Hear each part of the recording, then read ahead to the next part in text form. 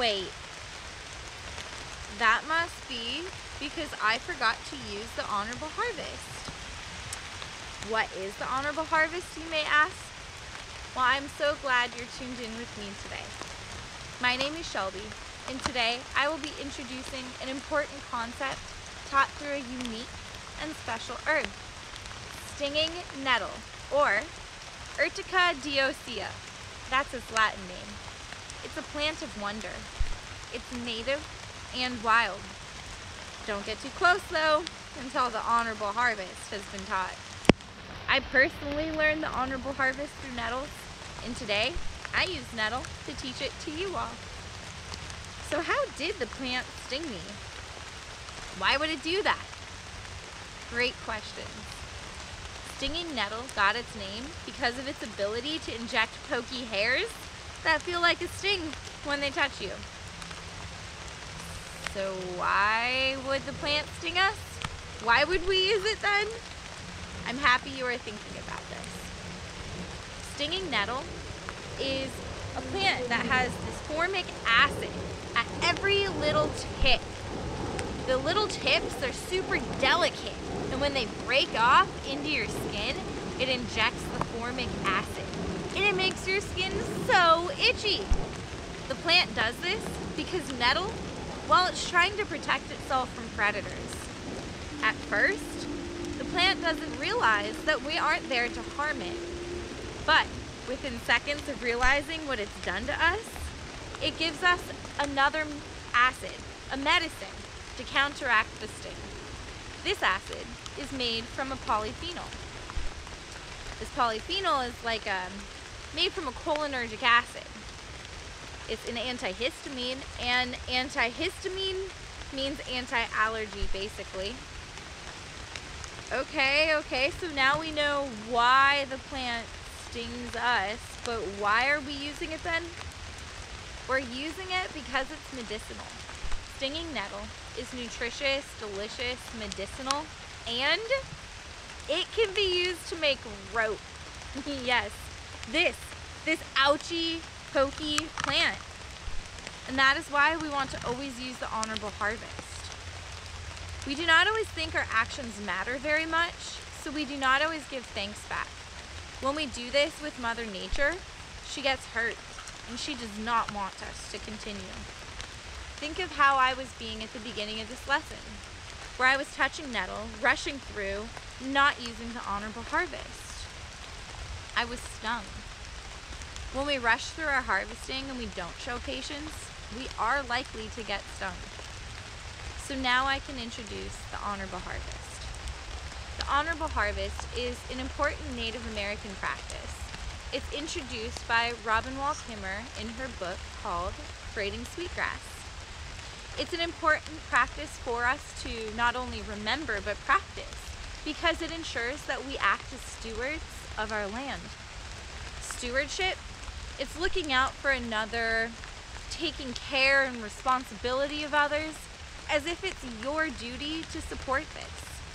Now in our case, this is of the land. So here's the lessons. The first lesson of the honorable harvest is to ask permission.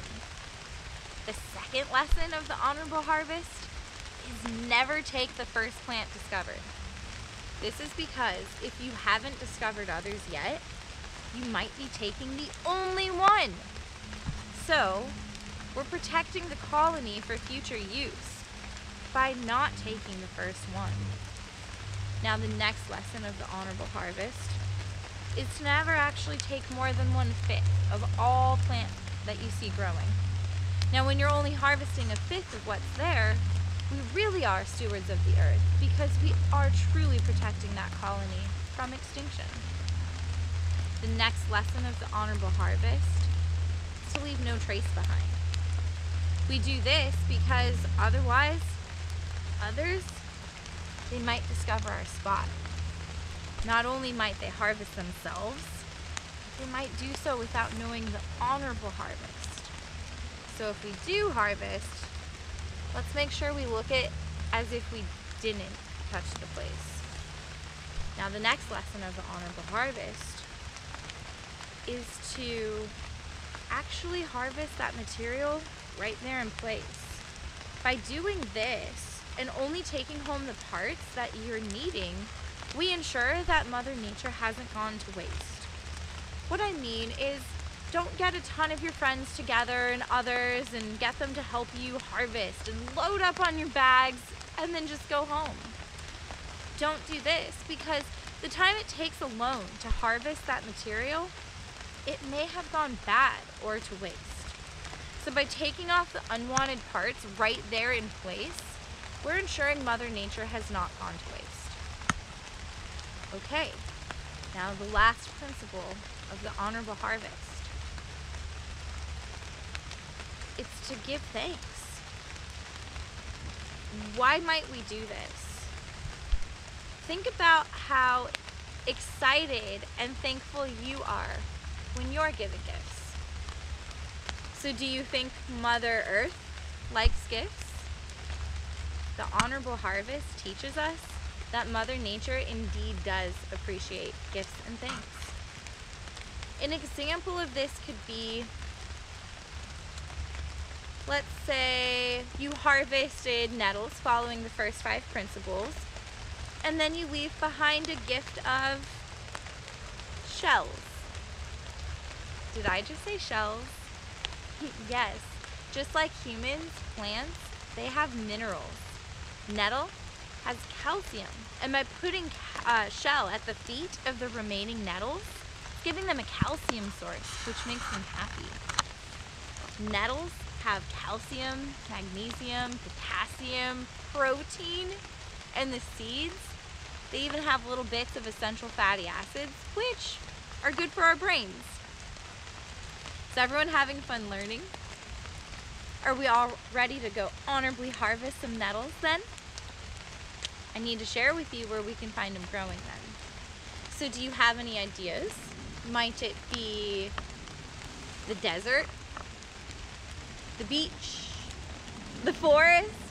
You got it. Stinging nettle can be found all throughout the world, showing up in open fields and wet forests. They love the rich soil, so you can find them where you find the rich, wet forests. Stinging nettle is actually in the Urticaceae family. You can find nettle because of its dark green leaves. They have serrate margins with tiny clear hairs that stick out. You can also spot nettle because of its leaves pointing opposite, and they grow around the stem. You can also find tiny little flowers and flowers and seeds sometimes that hang below the stem and leaf.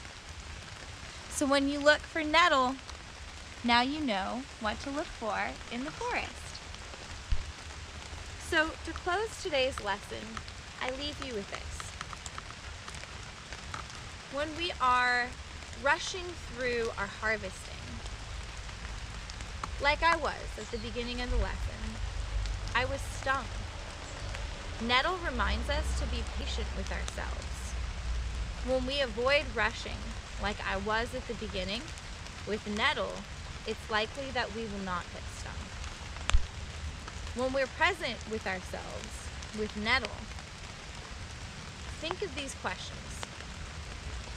What state of mind am I in right now? How are these emotions helping me right now? What are these feelings teaching me? All right, everyone. Thank you so much for spending this time with me. I hope everyone has learned something new today. Enjoy the delicious, nutritious herb that I've taught you, and go have fun. Goodbye.